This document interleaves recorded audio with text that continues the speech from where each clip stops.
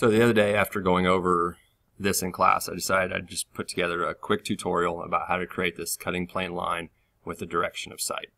And so what I've done so far is drawn a circle, just a 24-inch diameter circle, and then I went over to paper space and decided on my viewport scale, which is 1/4 inch equals an inch for this particular drawing. And I set that scale here in model space.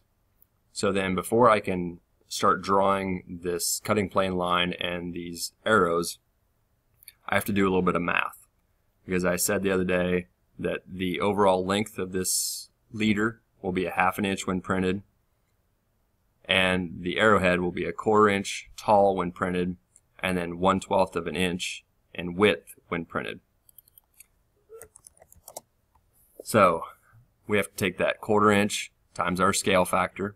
So for this particular drawing, our scale factor is a 4. So 1/4 inch times 4 is 1 inch. And then we've got to take that 1/12 times our scale factor. So 1/12 times 4 is 1/3 of an inch. And then what I do with that information is I just start drawing my polyline.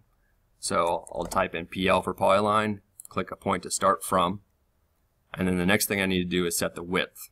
So I'll click on width. My starting width will be 0. My ending width is going to be the same as the ending width of my arrowhead. So that's going to be 1/3. And then the length of this is going to be 1 inch. Now I've got my arrowhead drawn. Now I can draw the rest of my leader. So I'll come back and change my width. And my starting width will now be 0. My ending width will be 0. And I draw a line at 1 inch long. And that gets my leader.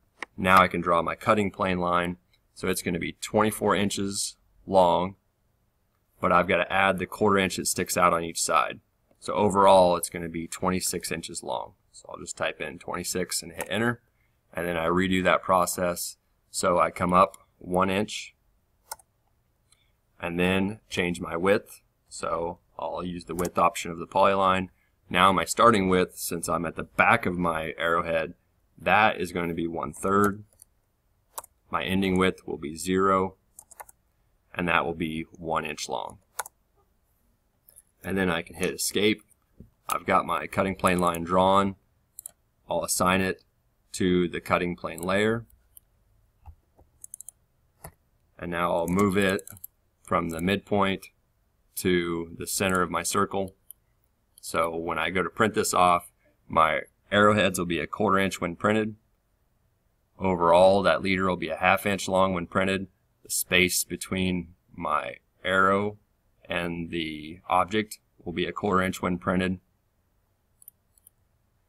And so that's what I wanted to show you today. Hopefully you were able to follow along with that, or maybe with some help from some students, you'll be able to figure that out. But I wanted to put this together for you. I hope it helps. I will see you next week.